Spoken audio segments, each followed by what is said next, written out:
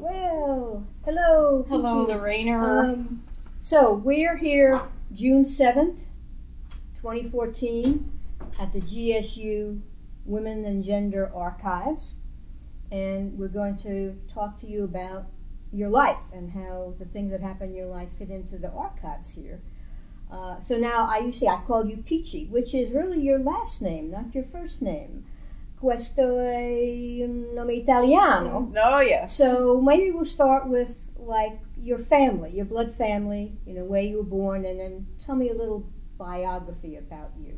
Okay. Well, first of all, thank you for inviting me to do this. I think now as I get older and I see my life, the rest of my life in the distance, it's kind of nice to reflect and get all this organized. And I will say that in this preparation, I've been living and working in Atlanta for the past 40 years. And when I came up with that number, I was like, oh my God, 40 years. And for 38 of those years, I've shared a home life and a home with another woman and a combined total of about 14 rescued kitty cat companions. I was born in Buffalo, New York, yay, which is a city known all over the world for freezing cold blizzards and spicy chicken wings.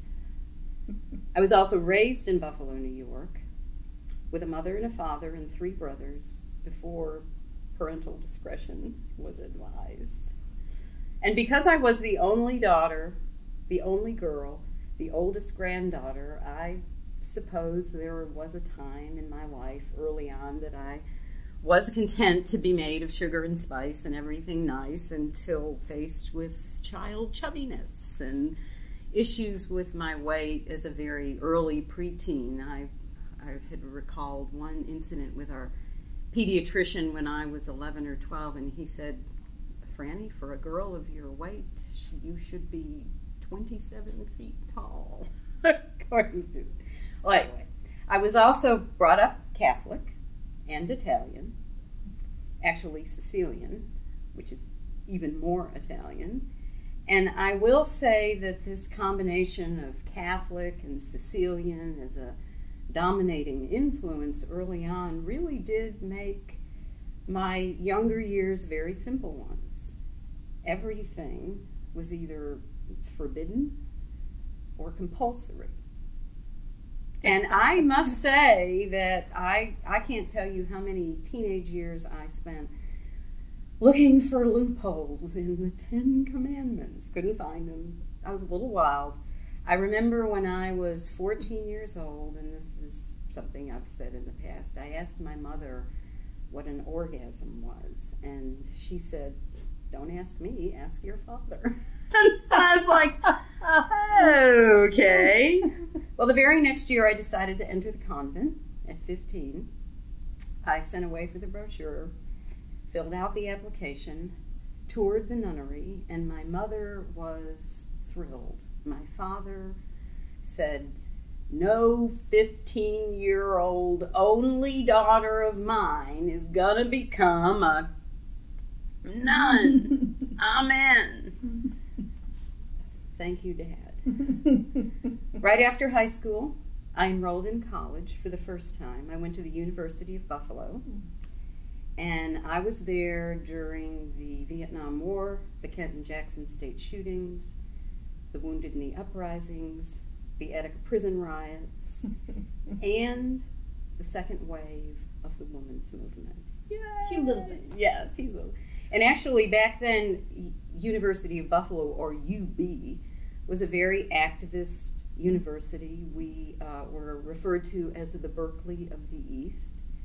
And as a result of that activism, there were a couple of months where they deployed the National Guard to our campus, about 200 of them. And it really wasn't a situation where you see now where they're just kind of hanging out in groups. This was a clear deployment. They were in formation, on high alert, and sometimes with their rifles pointed towards our student bodies. Well, fortunately, and it was very scary. I mean, it was not a very good environment that was conducive to learning unless you looked out the window. And as our political science professor said, I'm just going to close the books, look out the window. All you need to know is what's happening right outside there. Well, fortunately for me, also on the campus at that time was the newly founded Buffalo Women's Studies College. And at the time, the Buffalo Women's Studies College was one of only 2 women's studies programs in the country. The other and the first was and still is at San Diego State University. And I even remember the very first women's studies course I took. It was called WSC 213, Women in Contemporary Society. Changed my life. And I will never forget the very first time I walked through the doors of the Women's Studies College and I looked around. I knew right then and there that I had found my people. I mean, the mother and ship. That place was crawling with dykes. I mean, young and old and tall and short and thin and round and ay. I was so excited, I was so turned on that I volunteered for everything. I joined the budget committee, the curriculum committee, the financial aid committee, the governance committee, the hedonist caucus. I even staffed the place 4 days a week, plus going to school. And after, I would say 3 months, just 3 months of walking through the doors of the Buffalo Women's Studies College, this 19-year-old Sicilian Catholic only daughter was given a set of keys to the front door. I had my own set of keys to the Buffalo Women's Studies College. All right. I'm going to take a sip. This is okay the way we're doing this? Yeah. Okay, good, because I have another story. Yeah. I can remember a time at the Women's Studies College. It was a Saturday, and I think we were going to do a marathon day of events. We were started off in the morning with a governance meeting. In the afternoon, we had a women concerned for the political direction of the college meeting, followed by a potluck dinner. After that, we had a coffee house. After the coffee house, we had a meeting of the hedonist caucus. And I probably got home at 3 or 4 o'clock in the morning, still living with my parents and my brothers. And I had accidentally left the agenda for the governance meeting on the front seat of the family car. So, wait, and there's more. So, the number one agenda item for that particular governance meeting just happened to be how to deal with lesbianism in the Women's Studies College. And I was like, oh no! And, I'm sure you remember, but way back then in the 70s, how to deal with lesbians in the women's movement was, a frequent discussion, a hot topic. Some would say a red herring, if you want to put it in fish terms. But so anyway, at 7 o'clock in the morning, my father comes busting through my bedroom, waving this agenda over his head, and he says, Franny, does this mean that my 19-year-old Sicilian Catholic only daughter is a buck?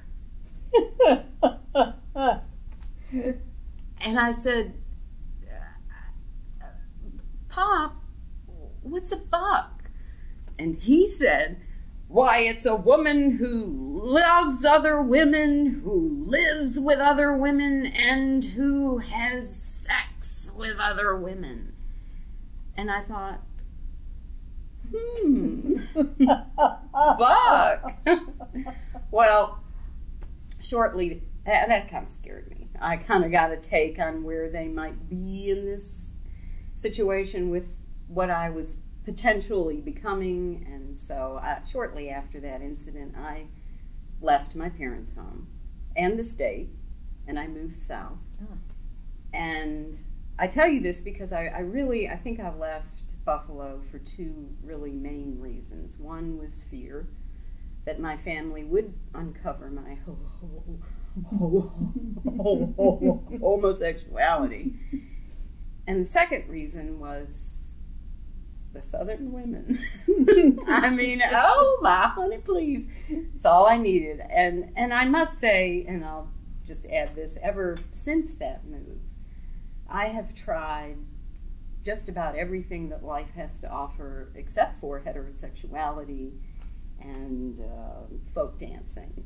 So anyway, so I left Buffalo, 1974, moved to Atlanta, debussed. The moment I debussed, I immediately joined Alpha, the Atlanta Lesbian Feminist Alliance. Now, you knew about Alpha before you got there? Okay. Martha Smith said, you got to come down here.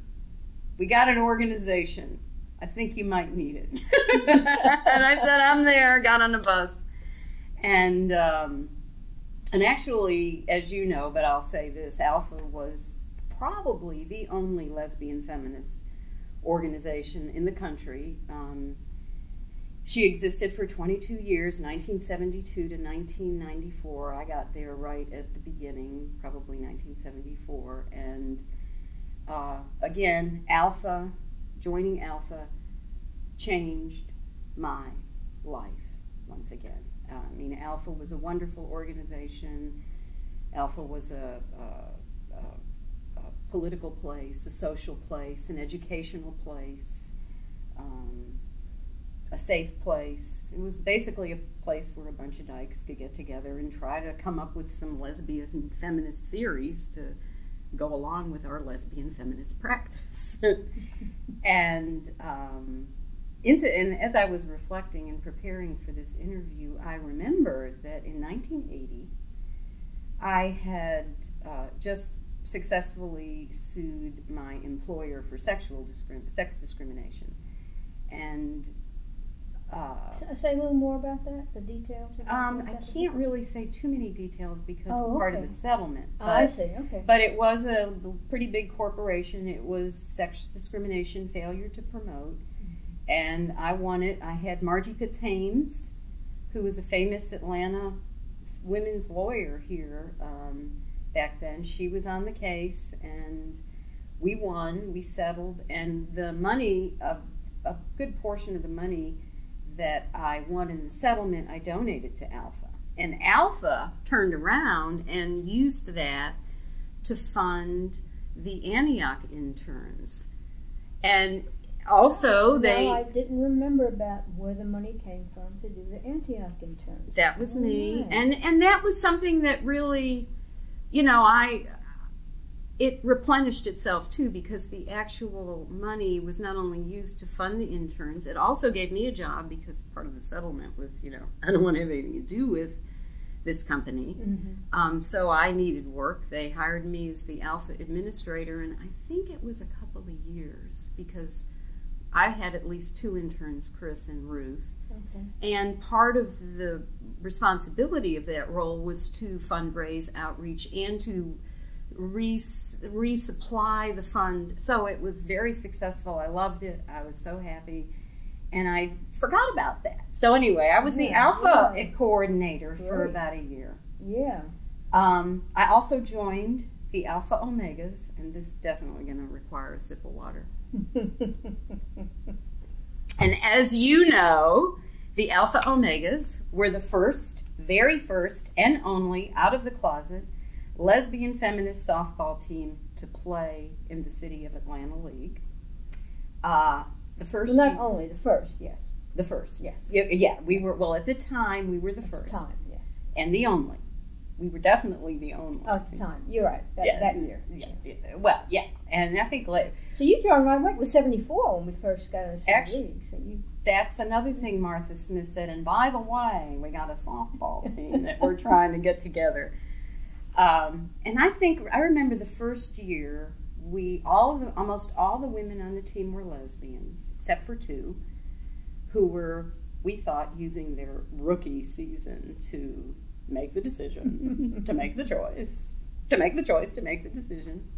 And also, the Atlanta Alpha Omegas were in the spirit of lesbian feminism. We're a non-competitive softball team. And what that meant was that if you came to the practices, you played in the games, regardless of skill level, regardless of experience, regardless of athletic ability, regardless of whether it was a close game in the bottom of the late innings with a runner in scoring position and one out. Regardless of that situation, we were a non-competitive softball team. And we did have fun. I mean, again, Alpha Omegas changed my life. Right. It was a way for us to come together as a team. We had such fun as, you know, I look at that time as women kind of experimenting a lot with open relationships, different relationships. We'd been siloed for many years. We really didn't even know each other existed, and now we're in an environment where we're coming together in a relatively traditional teamwork framework. But as I mentioned, we decided to be not cutthroat, competitive. Our goal was not to win. Our goal was to showcase some of the lesbian feminist values that we were trying to incorporate into our lives and our belief systems. And I remember, and yes, we did have fun. I remember Amy, one of our ace coach, would get us all together for practice and say, okay, everyone assume your favorite positions. And we did. And one of the things that I do remember is the second year, with this mantra in mind, assume your favorite positions, have a lot of fun, is I think the second year, two of the infielders, the short fielder, and one of the coaches were all having some sort of a romantic relationship with each other. I mean, some of the affairs were overt, some were covert. I could see everything. I was a catcher for a while, so I could see it all. I got a good view of the playing field, so I could see it all developing. And that gave you more than just the softball insight. Yes. And I was thinking, you know, this infield is a whole lot more incestuous than those distant, unrequited outfielders. But, you know, like I said, we were trying new things. We were looking at exploring ways of relating to each other in relationships that were not limited to a partnership. In other words, some of us were, and this environment was perfect for it, playing around with a little non-monogamy. And I'll never forget, and you know, this type of experimenting did lead on to the softball field during the games. One game, Peachtree Hills, 1975. Wow. I was playing shortstop for some reason, because I'm usually your catcher. I was usually your catcher. Right. I'm playing shortstop, and I hear the left fielder bickering out there with the short fielder, who was now her girlfriend. And I wrote this down because I thought it was a classic quote. She said, "I know what I said about non-monogamy, but why go and ruin a perfectly good theory by putting it into practice?" To which she bolts into the field in deep center field, and then short fielder, girlfriend she's having the fight with, drops her mitt and takes off after her. And I'm like, okay, we're in a game here. This is a softball game. No crying in baseball.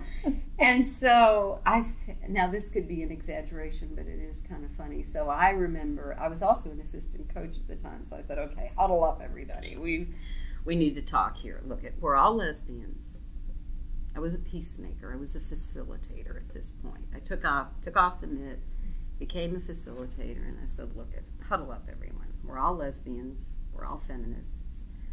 We're all part of this social and political alliance, living within this somewhat restricted, male-dominated, patriarchal societal structure. I mean, even our lesbian subculture, in part, is defined by these white, male, heterosexual role models and values, when in fact the very nature of our deviant lives and lifestyles should lead us to explore, maybe even create some new and different and better ways of interacting lovingly with each other in relationships, which put everybody right to sleep. I mean, they just I don't remember it. Maybe I really did go to sleep too. Yes, you did. It was hard to put you to sleep, Maureen.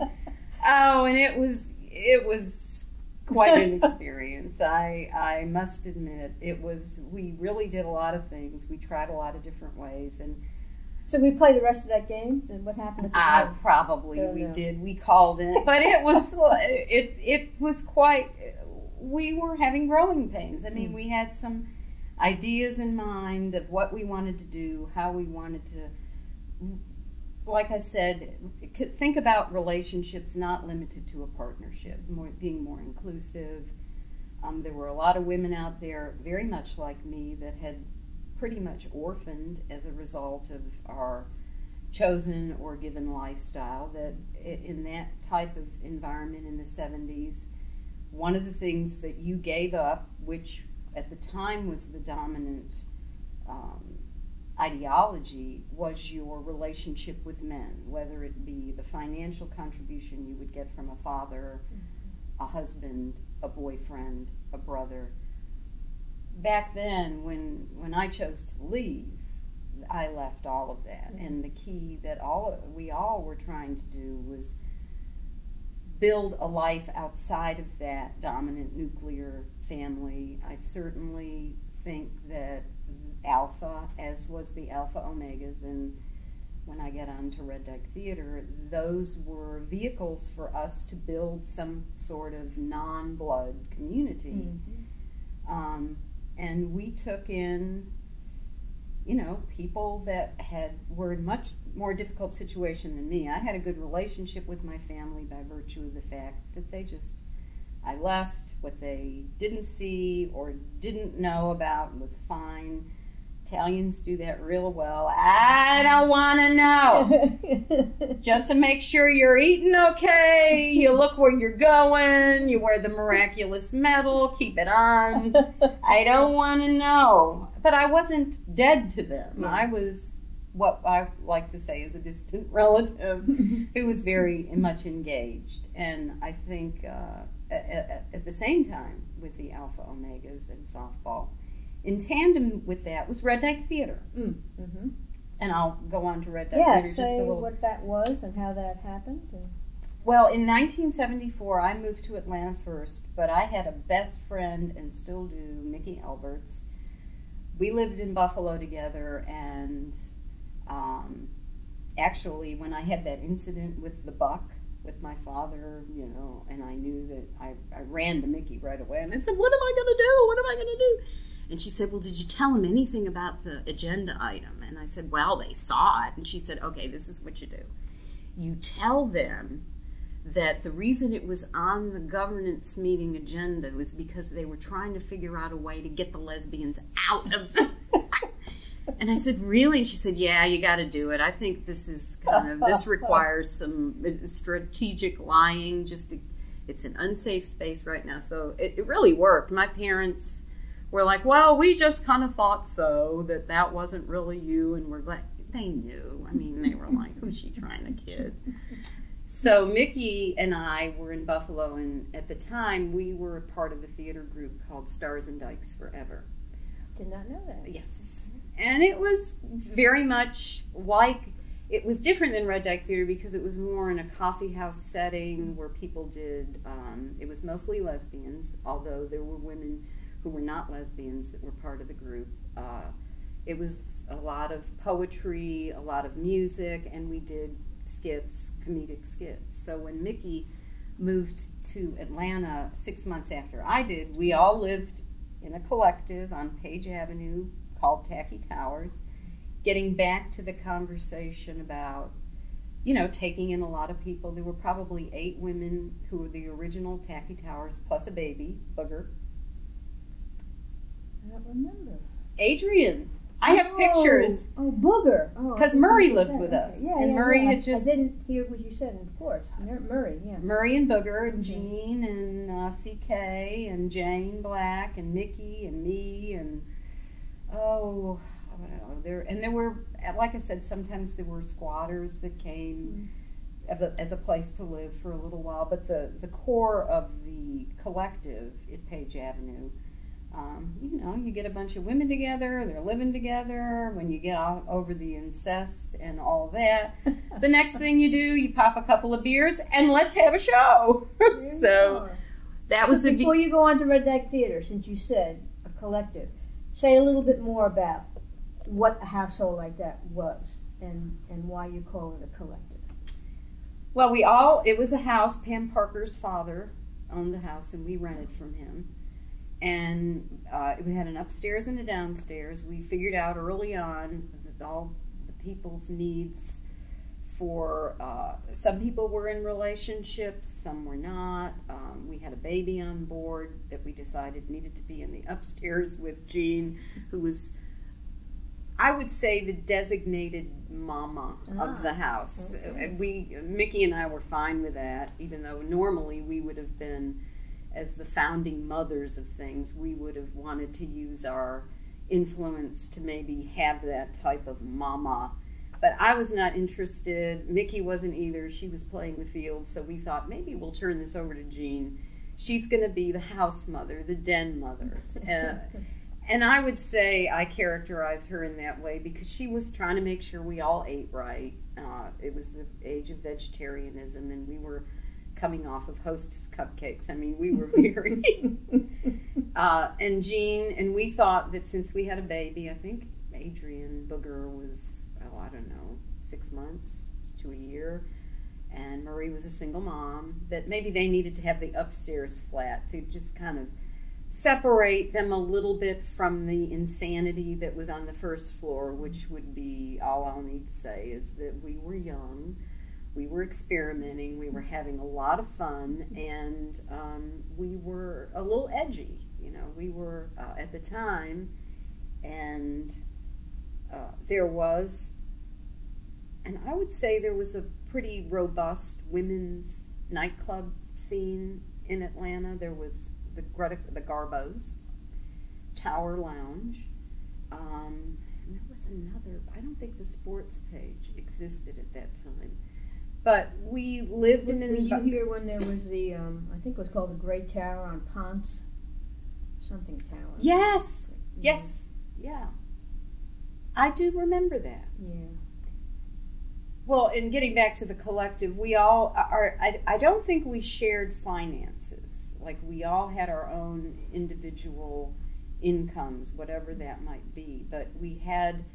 a pool of money that we had every week that people put in for rent, for food, and our social life was all around each other. I mean, and Martha Smith used to come in there, and she'd say, "I don't know how y'all can do this," because at one point we were all sleeping with each other. I mean, it was, and again, it was this environment where we were all experimenting. We were very close. We were very open, and we were participating in a lot of things collectively outside of the house, Alpha, softball, and Red Dyke Theater.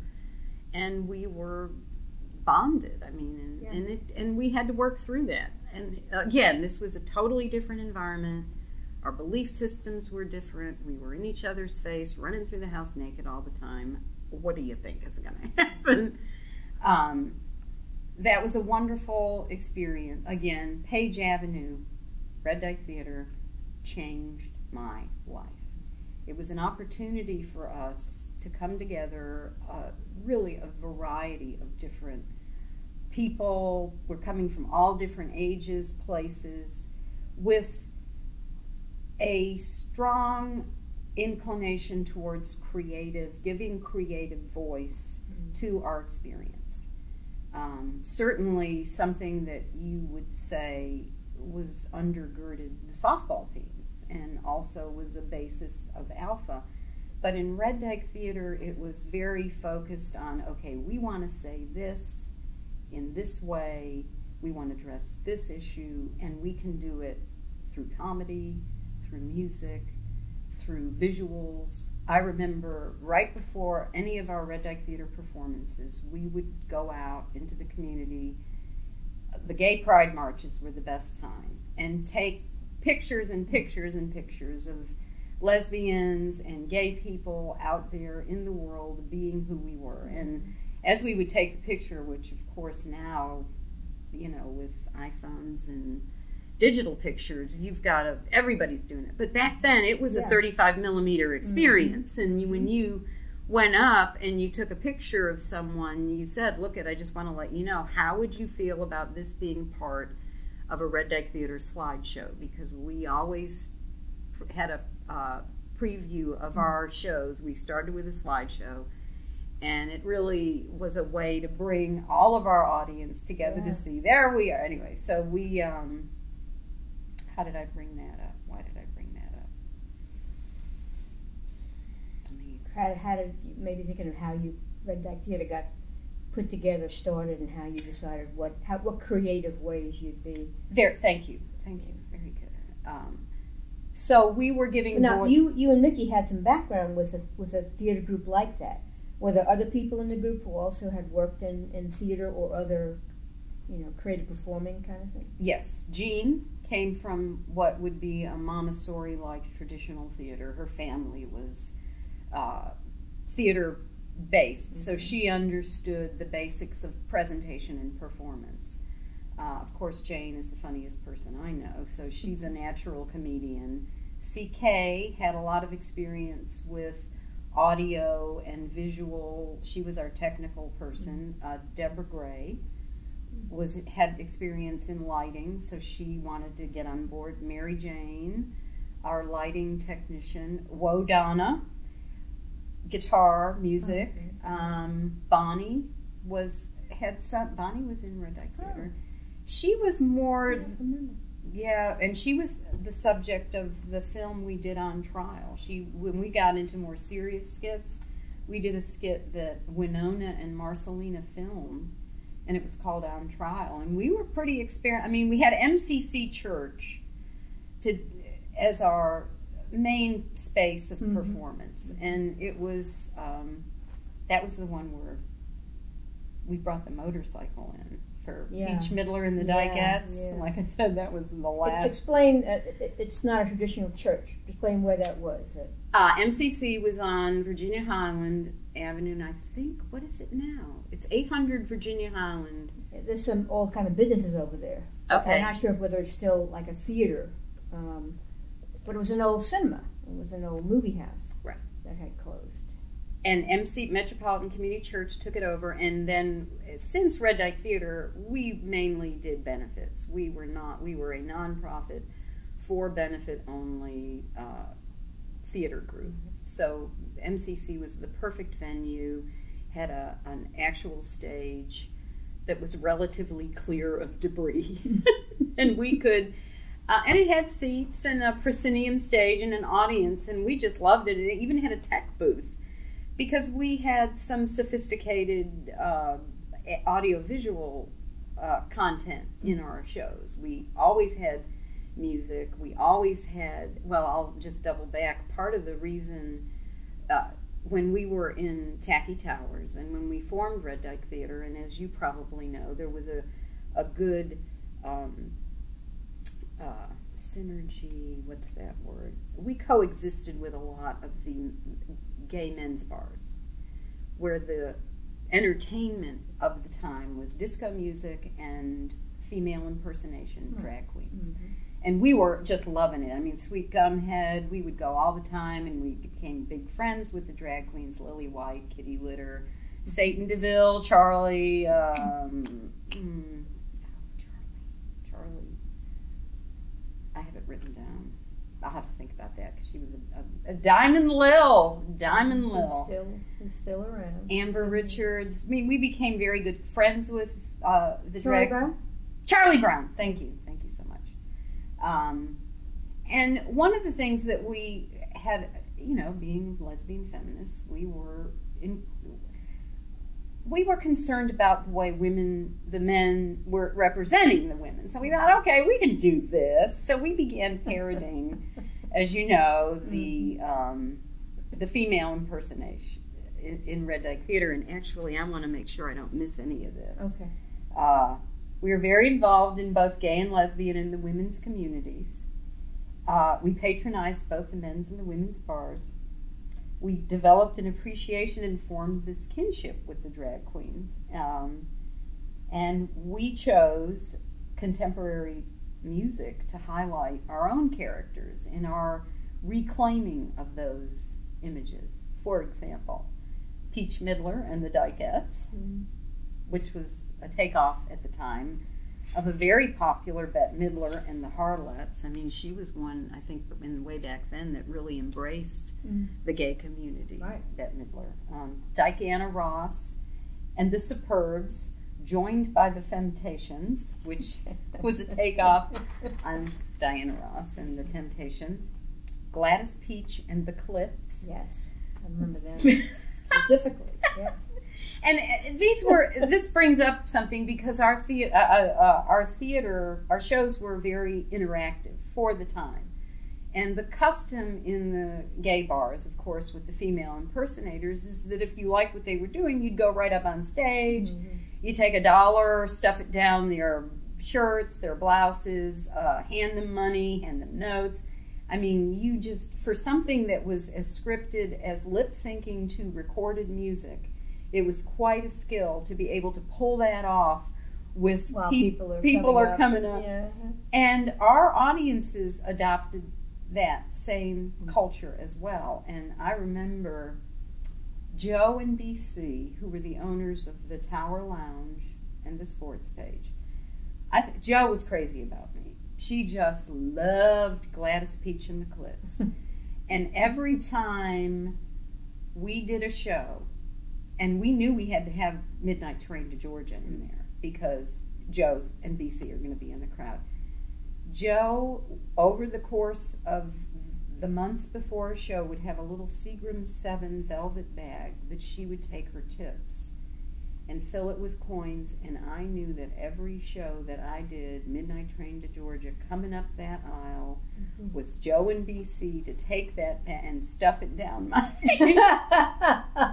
just wonderful. Right. And the one I remember, a single person was Murr doing Al Green as Al Queen. Al Queen. Murray was the best dancer, and we did want to do some male drag.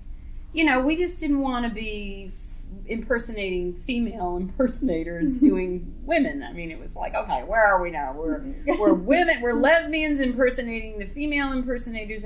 But actually, we got so good after a while that we were really appropriating the gay culture in the nightclubs and the men's bars, but we really had reclaimed our lip syncing and our performance to a level. I mean, we rehearsed. I mean, I'm telling you, we were. And Murray said, we need to do a man. And so she did Al Queen, which was her signature, and our representative boy, and the Pussy Sisters take off on the Pointer Sisters. Pussy Sisters, La Douche, which was our takeoff on LaBelle. Oh my God. Yeah. And, and then we also had, as you remember, we got to a point where a lot of our shows had themes, like Tit Witness News, which was the takeoff on a news broadcast. And we were very interactive with our audiences, not only during the performances, but after. We would have talkback sessions, because we knew we were also kind of edgy. We had a philosophy of reclaiming certain images of women, reclaiming certain words like pussy, dyke, and clit, cunt too, but we really never used cunt. And as Mickey said, I just don't think we could ever find anything to rhyme it with. I said it's probably better. Maybe in football you could have found. Oh, that's true. We did have football teams. It wasn't as formal as Alpha Omegas, but yeah, we did have Sunday footballs at Iverson Park. I forgot that. I need to write that. So, in our talkback sessions after our performances, we wanted feedback from people, and all those women from the Lesbian Connection and some more conservative lesbian feminists would use it as an opportunity to critique what we did, which we were embracing that because we were instigating a dialogue. That was our goal. And I remember us all lined up on the stage with one of the shows was at MCC, and Elizabeth brought Charlotte Bunch from Feminist Quarterly. Furies? The Furies. Yeah. And I remember her in the talkback. She said, I must admit, Elizabeth told me that I was going to be seeing something that was a little unusual, a little edgy, a little fringe, and that I was a little concerned about the idea of people coming up on stage and giving you money and tipping it in your clothes. But I loved it. And and the reason I mention this is because Elizabeth told me she was bringing Charlotte Bunch, and Charlotte was one of the people in line coming up to the stage to put money in one of. So it was one of those moments where we were kind of pushing the limits of certain things, giving voice to our audience to tell us, what do you like, what did you didn't like, what could we do better, what do you don't ever want to see again, and why. Mm-hmm. And from those talkbacks, we started going more in the direction of writing content that was more topical, like we were addressing issues of rape and violence against women from a perspective of a lesbian perspective. Mm-hmm. We did some skits. Well, that's where Super Dyke with Clausetta Lane, Macho White, Very Wholesome, Clint Kent. Can you tell me the years where Red Dyke was performing? 74 to 78. Our last show was. And I think what happened to me is that I've missed. 76 I left, right? I went to LA. So for those last 2 years, I wasn't even here. And some of the stuff you're saying I remember, and some is like, whoa, what. Well, fortunately, we have tape, which is another wonderful story. We did a show, and I think it was 77, at Metropolitan Community Church, and Lily Tomlin was in. Nobody knew. We kind of had an idea that she was family because she's always writing with Jane Wagner. Mm-hmm. But back in 1976, for good reason, Lily was not out of the closet, and she was doing a show at the Great Southeastern Music Hall. Yes. And I don't know. I know that this is as good an example of this story. I know Amy Estelle would probably have more details. Yeah. But I think this is what I witnessed. Lily Tomlin was at the Great Southeastern Music Hall. She had either seen or met Amy in her cable uniform when she worked for the cable company, where she had the helmet, the holster. And Lily said to her something like, or wrote to her and said, I really like this getup that you have. I'm thinking of doing a character that's a cable person. Would you tell me the kind of equipment that I would need? Well, of course, Amy. She said, let me come to you after the show and we can talk about it. Well, Amy not only came to her after the show, brought us with her, Jean and me and Amy and somebody else. She brought her equipment with her. We got backstage with Lily Tomlin, and Amy said, look I had a spare. Instead of me just telling you all the equipment you're going to need, I'm just going to give this to you. And of course, Lily, we were in the audience of Lily Tomlin. She said, oh, no, I have to pay you for this. And Amy said, no, you can't. I don't want to take money. And Lily said, no, I really want to give you some money for this. So to which Jean, who's the ultimate schmoozer and outreach, said, well, I tell you what, Red Dyke Theater is doing a show in the next couple of weeks. We would love for you to come and be a guest. And she looked at her calendar. She couldn't come, but she said, I tell you what. And she got out her checkbook, and she gave us a check for $500 to film the performance, which is...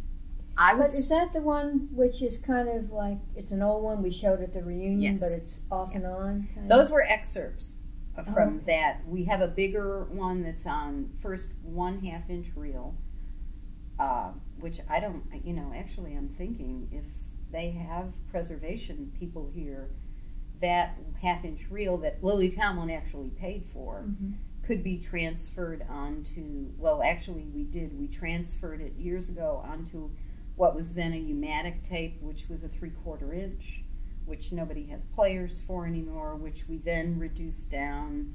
When I worked at CNN, I took the U-matic tape, reduced it down to a VHS, which I then eventually digitized and then took excerpts from for our reunion. But we have the full 2.5-hour MCC performance that Lily Tomlin paid for. But I want to see that. Oh, well, hey, well, we've got it. A lot of people want to see it. And it's such a valuable history to know that Lily Tomlin paid for that for us, and that was just a wonderful experience to watch Gene and Amy negotiate this experience. So those years that you were not there, we got a little more sophisticated in our performances. We had some formality to the Red Dyke Theater structure, like everybody wanted to be in Red Dyke Theater, and we would have new members every year or every 6 months, and we started people off as stage manager just to see if we could get along. Again, in the spirit of lesbian feminism, we were we were a collective. We operated, there were no stars. Of course, some people had some favorites, and we had a following where, but we had, each of us would take turns being the director, and in the director of a show, I would characterize that role not in the traditional sense, but somebody who was responsible for herding everybody together, for making sure all the I's were dotted, the T's were crossed, that everybody had rehearsed properly and kind of facilitated our rehearsals. So each skit or each song or each piece that you did, the group itself involved in that would do their own directing in a way? I mean, how would that? No, we would propose things individually of what we wanted to do in the next show, and if we wanted to resuscitate certain characters like Gladys Pici and the Klitz with another song, or if we wanted to, everybody was always wanting to see Peach Midler and the Dykettes, so we would always make sure and work that in. If we wanted to do a new skit that someone had written, this is a good example. We brought content to the group where we met as a group and brainstormed what to do. Individuals would write things and present them to the group. We'd look them over. We'd kind of evaluate from the overall balance of the show. Okay, we want to make sure everybody has equal representation. Let's do this one. Let's fit this in here. It would depend on the theme of the overall show, which was kind of loose. I mean, we wanted to make sure we had a good balance of comedy, some serious skits, some AV. Always wanted to have music or some sort of sound effects. When Jane did Billie Jean Queen, what was our takeoff on Billie Jean King? The sound effects, Jane was on the... we had it on tape. I remember being in the background. She was pretending she was playing tennis, and I'm in the background going... into the mic. That was our high-tech sound effects. That was pretty good. Still got it. One of the women brought a skit that they'd written, had an experience where two older lesbians had been separated and put in separate nursing homes, and it was a real, it was something we were all starting to think about back then. We were very young, but it was very clear that there were some issues related to older lesbians. Who was the older lesbian that was always around? Erwin and the people from the tower. They asked us to Betty do... and Erwin? Yes, they asked us to do... And They were having mobility issues they were our matriarch, oldest of the lesbians at the time. And in the talkback, they asked us to do something that would be the voice of older women. And, we were all in our 20s, and we said we could do that. And so we got together. Fanny wrote the script. We decided, it was about two women, lesbians who'd been separated in their families put them in separate nursing homes. And we would go back and forth. The way we blocked the scene was one over here and one over there. It was very dramatic, very moving, and of course, with our spirit of comedy, which we would put in appropriate places. And we decided that with the balance of that show, and that we decided as a group that the creator would not be in the show, but would maybe direct, to make sure that the intent of what they... So those were the kind of decisions we would make based, and it was all collective, and basically starting with slumber party brainstormings over a weekend. We would come up with stuff, and then again we were extremely precise, and since a lot of our stuff was based on recorded music, we had to be rehearsed, and and those were such good times when our rehearsals. It wasn't a painful experience at all. As a matter of fact, some of us thought we liked the rehearsals better than, oh, now we got to do the show. Which, of course, forget that. And, you know, I would say, and I don't want to miss anything here, but the Great Southeastern Lesbian Conference, we would perform there. Benefits for the softball team. Benefits at the time. Now, this comes later with the AIDS crisis. There was not an AIDS crisis at this time. It was in the 70s. Yeah. So we were mainly doing benefits for Alpha, Tower Lounge, Fourth Tuesday, any type of, anybody who, it was our audiences. We could get an audience by doing a benefit, and that's what we were there for, and we don't want to miss any different, because I did take some notes. Creative process, well, so I will say, in just wrapping up the Red Dyke Theater thing, in 1978, we were so popular. Oh, Southeastern Lesbian and Gay, okay, yeah. We had gotten very popular, and people in our talkback wanted us to travel and go to other areas other than, say, Atlanta. We went to the University of Georgia and performed. We went locally, maybe as far as Chattanooga. That's as far as we got. But you have to remember, and this goes back to what I mentioned about being financially independent from men, is that we had to hold down jobs and do all of this. That was our choice, and it was a good one because, you know, there's just, in these collectives that we lived in, somebody had to be bringing in some money. And so we were faced with a decision in 1978. And again, it was a collective decision. Okay, how many of us want to quit our jobs and take this show on the road? And we had, I mean, you know, San Francisco, we had lots of places that had already asked us to perform. And we had to make the strategic decision, and I still think it's a good one, that we just couldn't support that. That we were, the makeup of our group had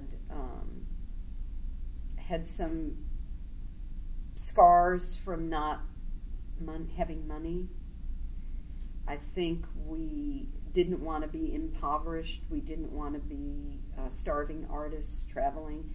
The environment was not very stable, and it was also an environment, and you probably are familiar with this, where there were more opportunities for women, particularly women who were not encumbered with husbands and children, to maybe go, because of the federal regulations that were coming in, there were more non-traditional jobs. There you go. Non-traditional meaning jobs that were not as a librarian, a nurse, or an administrative assistant or secretary. There were actual good-paying jobs that were held by men, that a certain percentage, probably the bare minimum of a percentage, were set aside, particularly corporations that had contracts, federal contracts, that had to abide.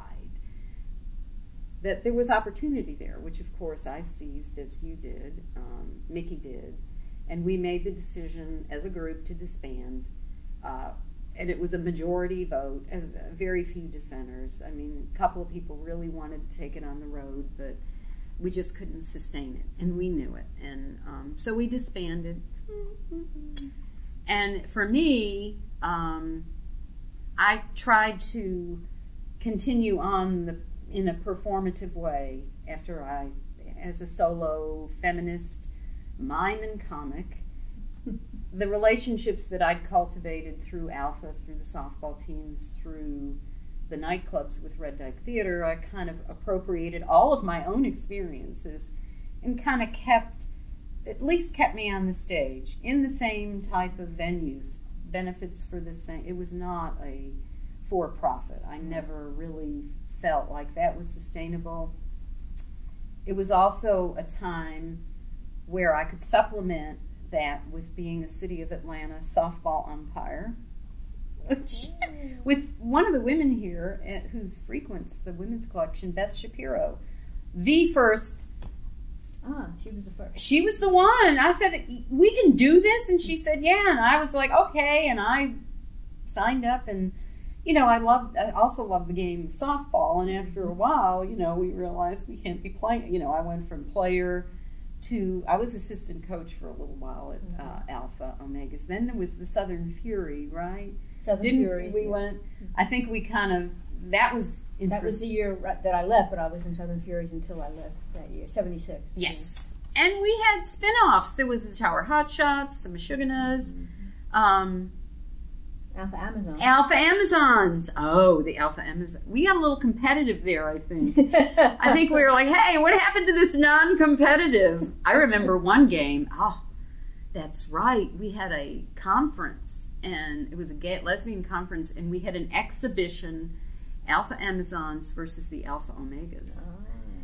And it's even better, gets even better. I was the umpire with Carol Victoria. Oh, yes. And Carol and I were like, do we really want to do this? And I said, sure, we're professionals. You're going to be in trouble. Oh!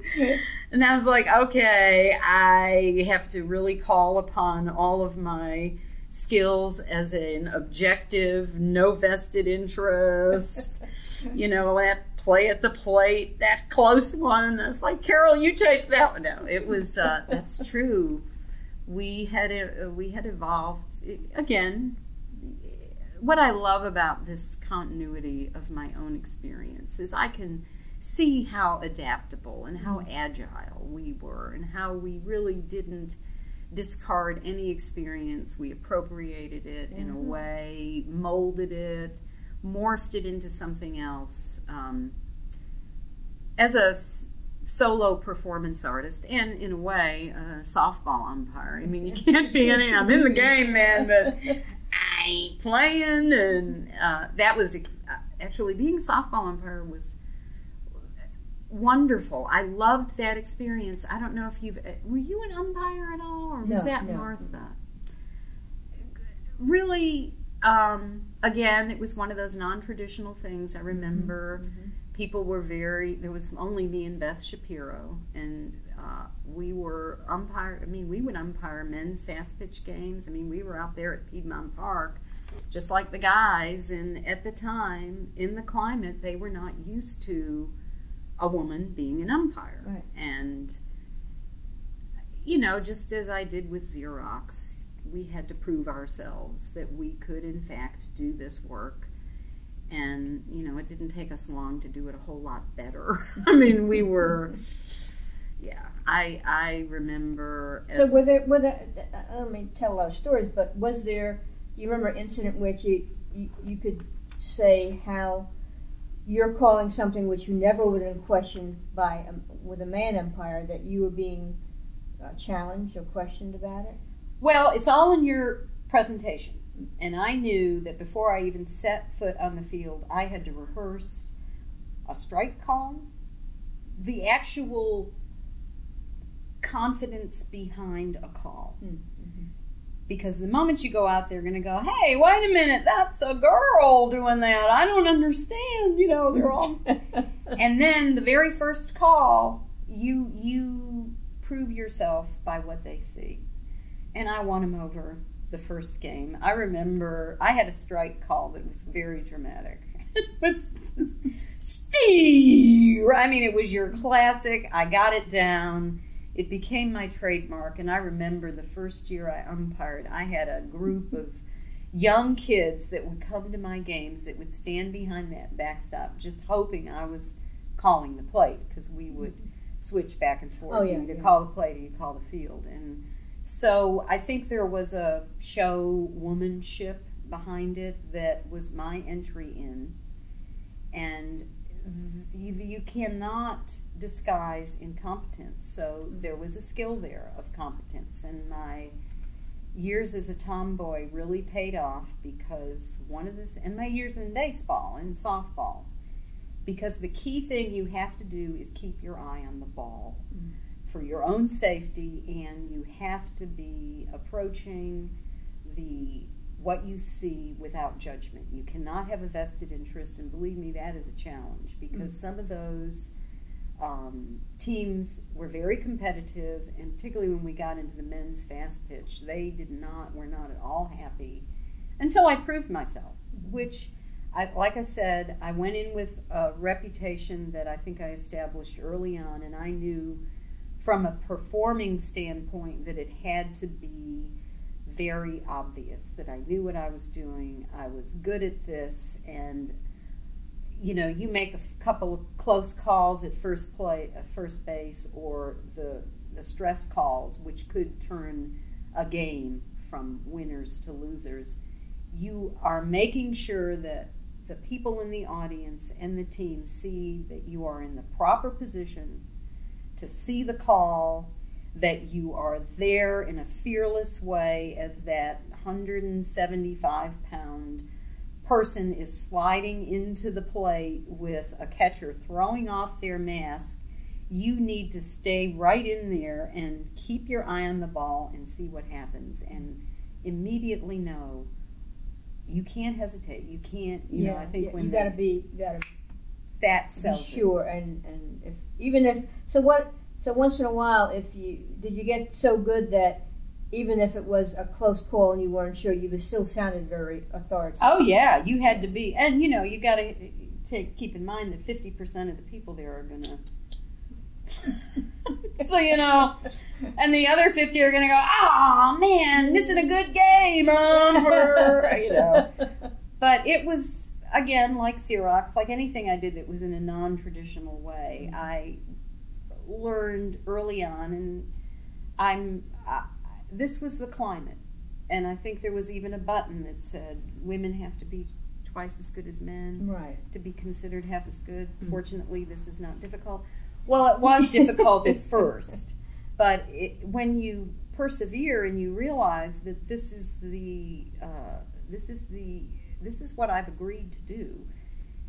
And, being Italian, coming from Buffalo and that environment, I knew that, okay, this is my opportunity, so I'm going to not only accept this challenge, but I'm going to blow them away.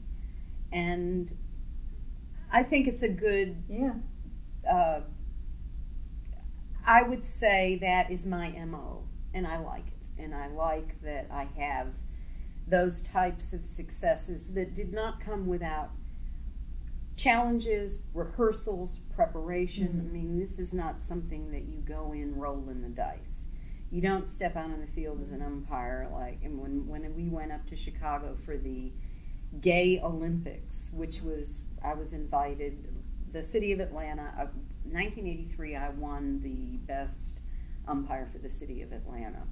They were all excited because in 3 years, from being a newbie to this pageant that they have every year, which I didn't even know about, and it was all voted on by a legacy male umpires. They said, no, she's the best. Won over everybody because you knew what you were doing. Yeah. And I was invited to umpire at the Gay Olympics, which were in Chicago. I think that was maybe 82. I don't remember. That's wild. That's great.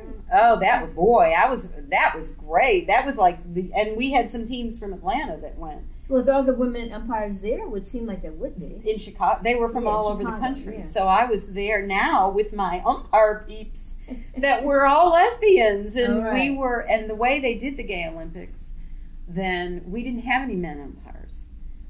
They had just women that had come from. It was great. Wonderful experience. Wonderful. So appropriating my own experience. Do you have to go to the bathroom? No. I think I do. But I'm going to wait because I want to finish this thought. Okay. So appropriating my own experiences to keep me in a game, to keep me on the stage.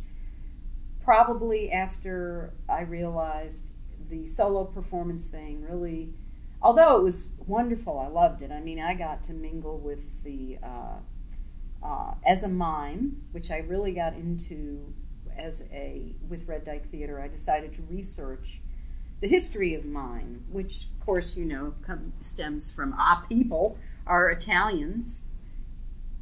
And I really wanted to get into studying performance mime, which I did. I hooked up with a lot of the mimes in Atlanta. We did a couple of Atlanta Mime Festivals, which I was very successful in, got to be with mime peeps, and kind of merged that with solo performance that was based on comedic monologues, which I was one of, if I wasn't in whiteface, I was a talking mime, which got me a chance to do solo drama, solo performance. Can you say more how that might have led or connected with the same, working with that more traditional theater? Yes. As a matter of fact, I'm glad you brought that up, because as I moved from Red Dyke Theater, which was fringe, off Broadway type of theater, guerrilla theater, to more happenings, guerrilla theater, the moving into solo performance, I was able to establish myself in still kind of fringe. My main venues were the nightclubs, the gay bars, the women's bars, MCC, Fourth Tuesday, and working in tandem. Like one year, Robin Tyler found out about me, and she sent me was a phone call. I pick up the phone and I hear this Robin Tyler going, "Okay, so what the hell is a lesbian mime and a comic?" And I said, "Well, why don't you come to Atlanta and I'll tell you." And she just happened to be visiting, so we planned in a couple of months to do a show together at Illusions, which was really my first move into some sort of a legitimate type, because Robin came already with a history. She was already a celebrity. We had a great time. I also did a show with Kate Clinton at the Existentialist Church. Oh. Again, I was starting as a solo performer to meet up with other like women that were doing stuff, which made me realize I'm not going to be able to sustain this. Plus, I wasn't sure if I liked the idea of the way they all had to move around all the time. You've got, and I'm a nester. I mean, 40 years, same place, same house. And you already had your relationship. And and you know, you just can't come up with new material all the time to be able to satisfy a current. Yeah. So I appropriated that experience for me to say, you know, I think I need to focus now on gainful employment and see if I can keep this performance and umpiring, which in many ways was performance, athletic performance, in my life. And that's when I got hired at CNN, which for the next 18 years gave me a chance to really indulge in nonprofit without having to rely on it for my own income. And that's where SANE came along, the Southeastern Arts, Media, and Education Project. And I will say, Rebecca Ranson, who was the founder of SANE, changed my life. All right. This was a foray into exactly what I wanted to do. The AIDS crisis had already happened around 1982 and 83, and I do have something about SANE. I want to make sure I say it right. SANE was a multidisciplinary, Atlanta-based gay and lesbian nonprofit. And Rebecca, who founded it, had a vision, which I embraced, which was to use art and music and literature and drama to give voice to LGBT issues, particularly the AIDS crisis, which was the impetus for her to start this. I mean, Rebecca's the consummate social activist. I adored I just fell in love with her immediately. When we met, we clicked right away. She was someone who legitimized a lot of the peripheral theater, guerrilla theater, drag performance, and brought it into a more focused, purposeful project in her fund. She was an excellent fundraiser, schmoozer, was able to sustain. She was a great nonprofit person. And her years of burnout will prove it. She had to go through phases of the nonprofit burnout. But when I worked with Rebecca, and I came in after SAME had started. So when was that? I'm so glad you asked. The organization, during its first 10 years, 1985 to 1995, was during that time period where it was the most active. So I think it probably started in 83 and 84, but the actual performances were documented starting in 84 with Warren, which was the very first AIDS play, and it's known nationally for that. Incidentally, Rebecca, now that I work at Emory, and Emory as Georgia State, but Emory's Marble, which is the manuscript archives and rare book library, which is their special collections, over the last 2 years has been building an LGBT collection. Right. And so when I found out about this, I kind of hooked up with the curator and I said, look, I've got some stuff through Rebecca Ranson and SAME and Alpha and Red Dyke Theater, and he was like, bring it on. So in the last 2 years, last year, we secured Rebecca's entire archive, her special collection, along with her SAME collection, from her work with SAME, and all the other participants of SAME that I knew of was able to contact and get them to donate their holdings. So there's a huge,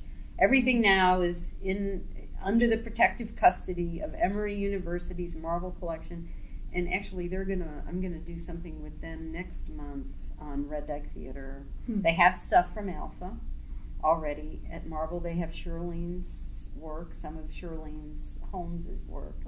It's a huge collection, and I think this is a good year coming up for them to even build it further because they're renovating the place, so their desk work is minimized, and they're able to build these collections. This year is going to be a very productive intake year.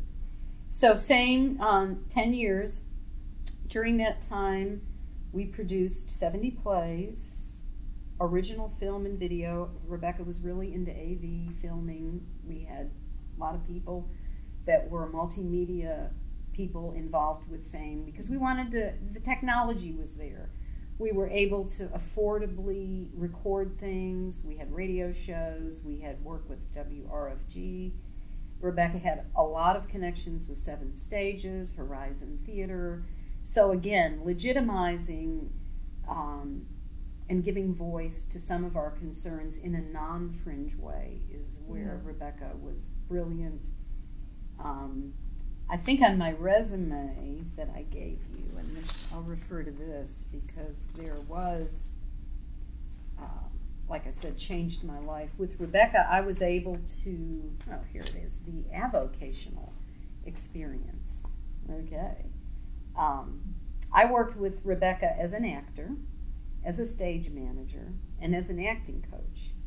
And I would say in the time that I was with her, and really in the late 80s and early 90s, Rebecca, after she came out as a lesbian herself, she was starting to balance out some of the SAME projects, which were primarily geared towards gay men and addressing the AIDS crisis through theater or performance. She was starting to write plays about lesbians and incorporating more of the lesbian feminist community, and then again, right up my alley. So I volunteered as, I'll do anything. I'll be your assistant director. I'll be an actor. I'm good at stage managing, which of course is something that I went into when I was at CNN. I decided, I'll finally get my undergraduate degree. I mean, Georgia State is 3/4 of a mile from CNN. Right. Maybe now that I'm almost 40, let's start getting some education. So I decided after many minors to major in theater and communication studies. And I was able to sustain that really the whole time I was at CNN, to get a bachelor's, a master's, and what I call an ABCD PhD, which is all but comps and dissertation, in communication studies, theater, and performance studies. So again, appropriating my own experience to bring to SANE in these capacities that were legitimate theater. Now I'm in a venue with Rebecca, who is kind of bridging that gap, and I learned the praxis with Rebecca and my theory of theater in my academic life. It was just such an exciting time for me to work with her and to watch her. I have to take a pause here. Well, I tell you what, I think I don't know how to do it. I tell you what, I'm just going to wrap this up, and then I'll go to the rest of it, and then we can talk more questions. Okay. But I do have a point. One of the things that Rebecca we did in 1990, it was one of her pieces called "As I See Myself Changing," and it was her way. She wanted to incorporate art, literature, and dramatic performance. It was at Tula's Art Gallery. Wow. And we put together an eclectic show, only women, and the criteria is you had to be over 35. Mm-hmm. And we did our own pieces, whether it be music, art, poster art, or dramatic performance. And at that time, I think it really hit me, and this was way back in 1990, that I was, in fact, becoming an older woman. I just like, oh my God, I woke up one day and looked at my watch, and what I saw coming out of my sleeve was my mother's hand. And that was a visceral experience of, I'm becoming an older woman. And I will say, in advance of this interview, I've kind of had that experience again, because I think now, at 60 years old, I have officially become an older woman. But I got to tell 60 you, is usually the official. Elderhood, seniorhood, the 30th anniversary of my 30th birthday is now here, and I will say, that unlike when I saw myself changing back with Rebecca, which was the first time it occurred to me that I was getting older, or was becoming an older woman. This time, when I turned 60, I honestly was not afraid. And I'm not afraid of these changes, these transformations that I see I'm undergoing, and I'll tell you why. The reason I am not afraid is because I have these decades of my own personal experience now to use as my backup, my buffer, my references, my works cited. For example,